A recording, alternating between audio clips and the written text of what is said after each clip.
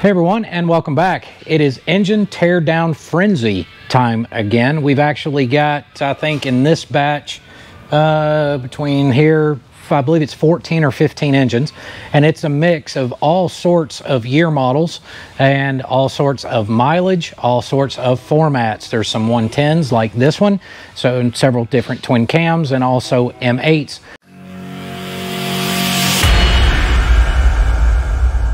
Each one with its own unique failure.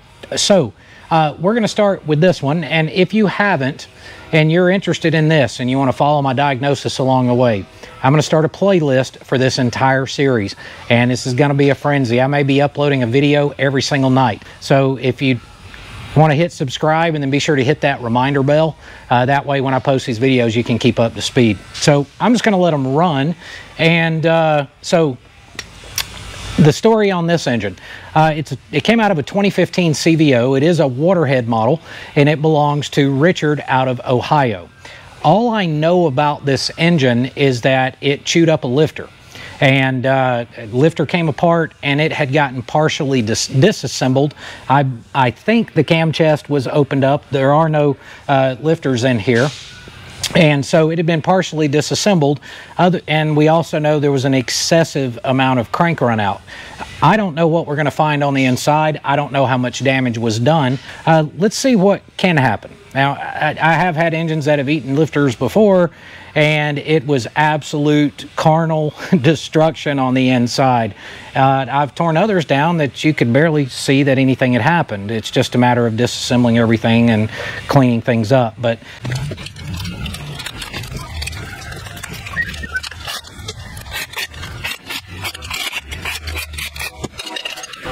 okay, we've got no rockers in here, so that must be in the box of parts that came along with it.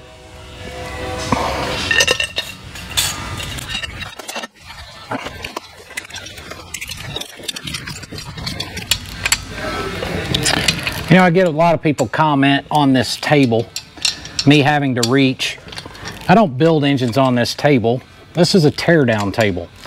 It's tapered, it's got a drain in the bottom. It's actually a very heavy-duty table, rated at about 1,000 pounds, give or take, and it's got a drain in the bottom of it and stuff. So the little bit of reaching that I have to do during these teardowns is not a big deal.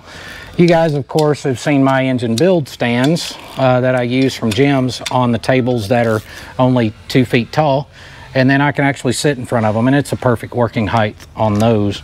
But with this, I like my old teardown table, and I've had several others ask where it came from. It's actually made by Handy Industries, same people that make some of the lifts that I have. I do have, you can get them other places. I think Northern has them and a few other places like that, but I don't think they have the same weight capacity that this one does.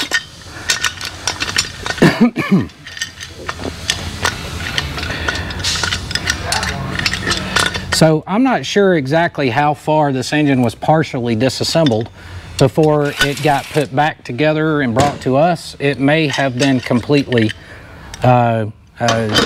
disassembled, because none of the gaskets are sticking or anything like that. So I think this thing was disassembled more than just the cam chest potentially.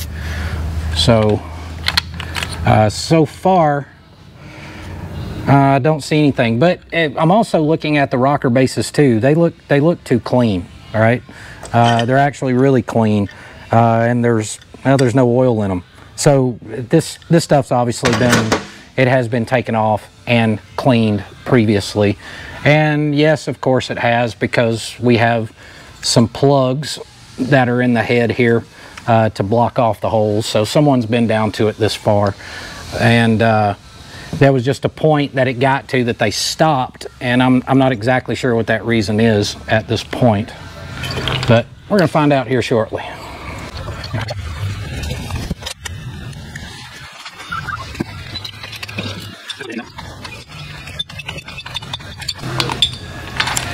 And some of you may have never seen these before. They kind of started becoming standard equipment, I think, on the 08 police models on the 103.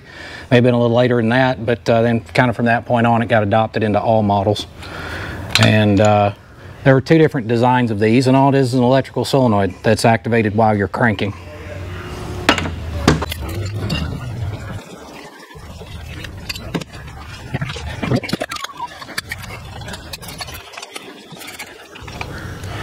Since we're going to be doing everything to this, I'm obviously going to be stripping everything. We're going to be pulling, you know, we got a ton of machine work to do on the case since it's going to be a 117. So I'll be stripping, you know, stripping all the sensors and all that type of stuff off of it too. And it being a water head, I'll also be taking the fittings, water fittings out of the head.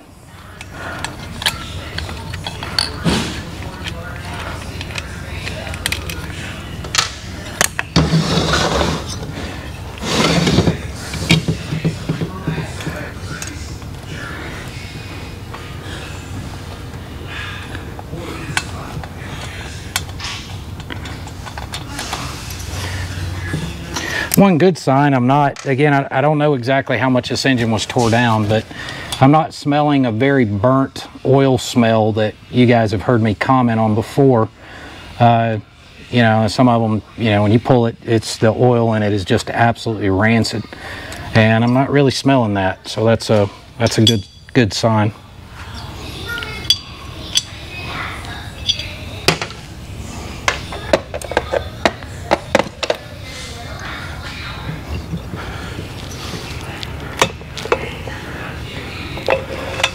Let's see the intake. We don't have a tremendous amount of oil in the intake either. I mean, I would expect to see some. All engines missed a little bit of oil, but it's not, you know, completely caked in there and covered up. So that's a good sign.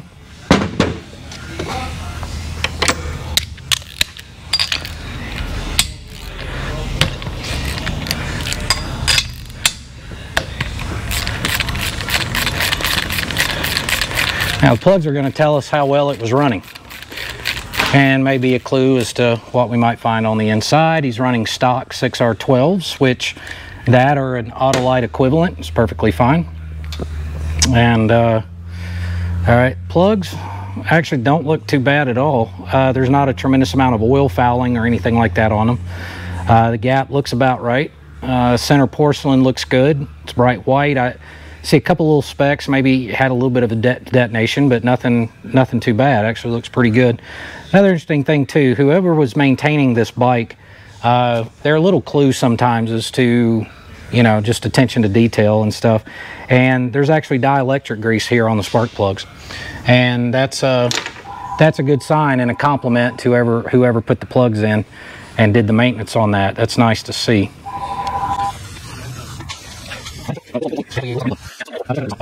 So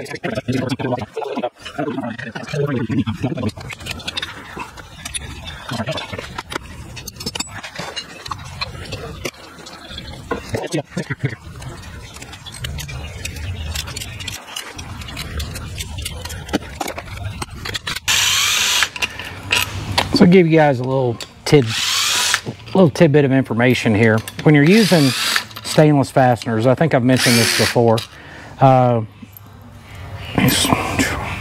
Yeah, when you're using stainless fasteners, you really don't want to use Loctite. ARP actually has a anti-seize compound that you want to use. Now, sometimes, and the purpose of that is so you get, one, a proper torque setting, and the other reason is so the stainless doesn't gall the aluminum, you know, when you're torquing it down. So what that can mean is, you know, after you do your, you know, 500 miles or you do a few heat cycles and things like that, you may have to tighten the fasteners back down.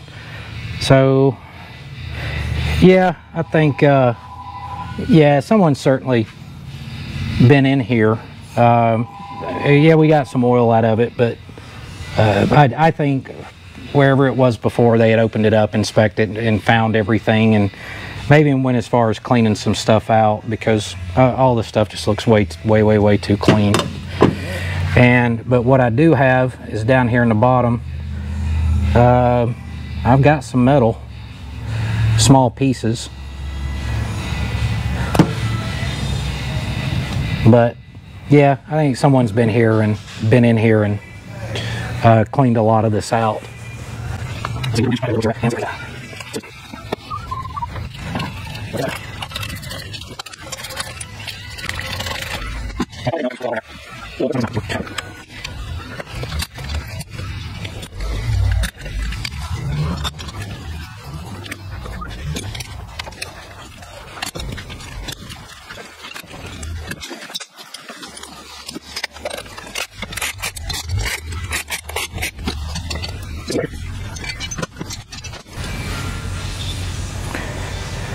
All right, so what we got. There's some carbon buildup here, but it's not, you know, all engines are going to build up some carbon, so you can't let that freak you out. You know, that's not necessarily an indication of a major issue, as long as it's not too much. And there's a little bit on there, but it's not a ton, not too bad.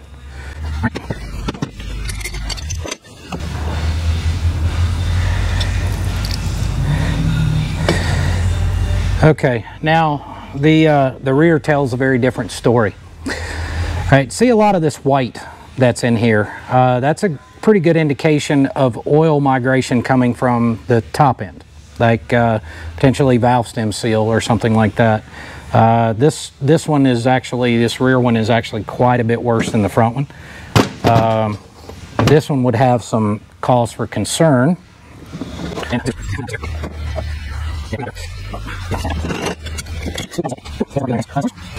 Not terrible. Typical, you know, wear marks, no grooves. The crosshatch looks halfway decent. Yeah, the cylinders don't look too terrible. Piston skirt, not too bad. There is if you look along this area right here, and I can actually see where the piston is rounded off quite a bit. See around in here where it's kind of been digging in, and the ring pack doesn't look damaged, but what this is an indication of, you know, this is the thrust side of the piston, and it's this side of the piston that gets actually quite a bit of load.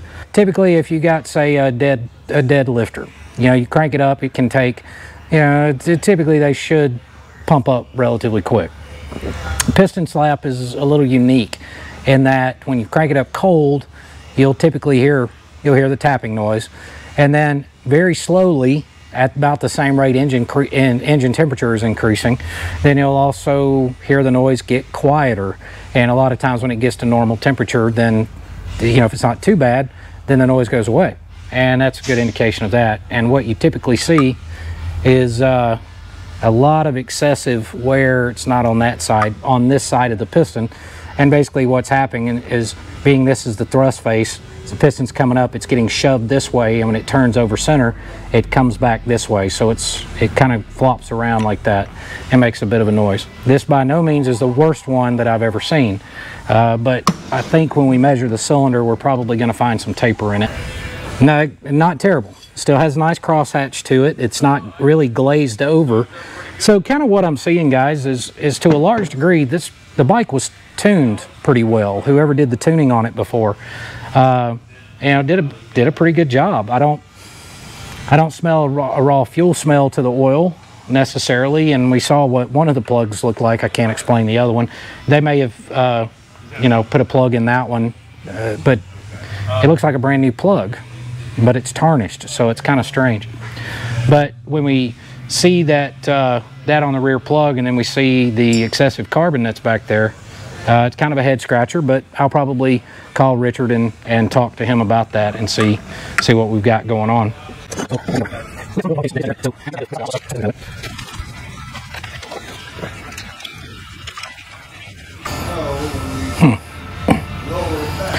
First pin's a little dark, indicating heat, but that's, again, not a massive thing. Wrist pin fits, not too bad.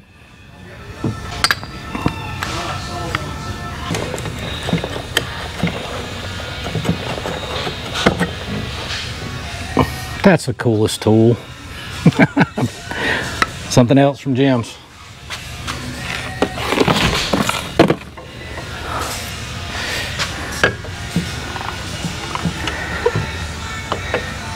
All right. Well, we definitely had some sumping, which I'm going to split this case for you guys and let you see it pour out. We would have had a lot more in there. Obviously, someone had already taken the gear case apart and drained most of that out, but you know, we've got quite a bit on the crank, certainly bathed in oil. Well, there we go right there. Can you see in there? The rod's just locked up. So we, oh, that's a tight spot right there too. So we, yep, right there. So all rods should have a little bit of play to them. All right. One of the problems when you have a crank issue or something like that, you know, you can't really visually inspect it. So you kind of have to work off experience and the feel, if you will. And typically what will happen, you know, is like a rear rod should have a slight amount of movement to it, just a slight amount, and the front rod should have twice as much, if that makes sense. But that's a real rudimentary way of looking at it. But they should have some side-to-side movement. And you can see on this one, it's tight. And then on this side as well, we have no movement whatsoever. And you can feel that there's drag on the rod. So it's just tight all the way around, right? Way tighter than it should be. Yeah, see, like here, it locks up on us again. And just really, really tight. So that, and then it gets even tighter, you know, tighter right there. So some of his knock could have been the crank bearing on the way out too. And there we have again, and actually when you look down in there, the entire, you can probably see here, the entire crank's moving. So there's no question we have a crank issue here as well. So let's check run out and see what we've got. Yeah, there we go. So we have 5 thou run out, but the run out obviously is not the problem here. You know, 5 is obviously not ideal, but it's not terrible either. The problem is in the crank bearing here, and it just being too tight there.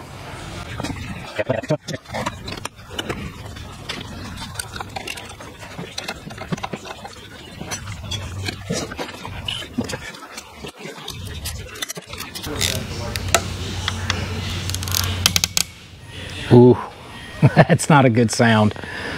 That's why I do it by hand before I grab the impact. And these are very, very small screws, so they're easy to snap. Let's take it easy with it. Back and forth a little. And let's hope that doesn't, okay, perfect. There we go. Whew, close call.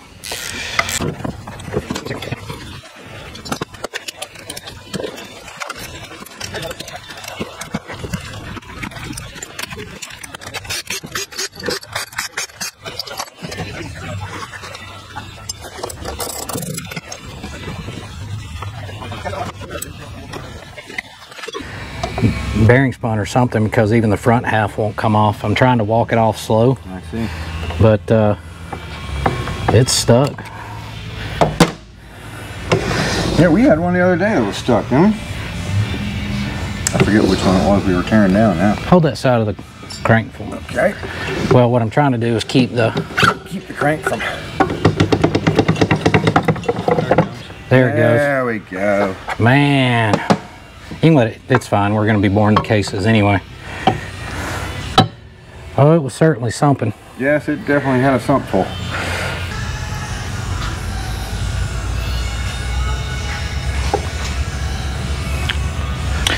Yeah, so the, obviously rod shouldn't be able to do that. Not only is it stuck on the crank, each rod is stuck to each other. So I think this is going to be, you know, be the culprit here. And he also had a lifter explode, as he said. But I don't see anything in here that would be an indication of an exploded lifter. I need to go back through his parts, his box of parts that came to us. And so what I'll do, I've got a whole bunch of more engine teardowns to do, guys. I think, again, I got 13 or 14 more to do, and we're going to be doing those over the next several days. And we're going to try to upload a video a day. So be sure to subscribe and hit the reminder bell, and you'll be able to catch them. And when I do the next video, I'm going to go back through his box of parts and continue with the saga and see what I find for lifters and cam plate, things like that, to let you guys see that and any of the problems with the rockers and stuff. But yeah, we definitely, you know, Rod shouldn't be able to do that. So guys, thanks. Whoa. Guys, thanks a million for joining me on this endeavor. We've got a long way to go, and so we'll see you again in a couple of days. Take care of yourselves and each other. Have a good one.